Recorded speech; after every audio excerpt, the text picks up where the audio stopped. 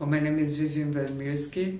I study at Athabasca University in Alberta, Canada, and I'm researching. I'm going to be undertaking intervention in a K-12 public school in Brazil, where I will be providing teacher professional development for OER use, assembling and repurposing.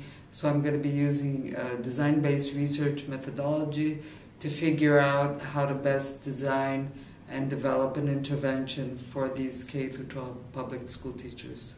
The impact of the research is that actually there's been very little research specifically with K-12 public school teachers.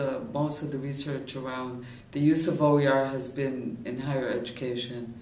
So in this sort of sense, I think that my research will be kind of innovative, because I'll be targeting a specific group or sample group that has had little work on. And also I'll get a chance to empower these teachers who also don't have any skills with ICTs.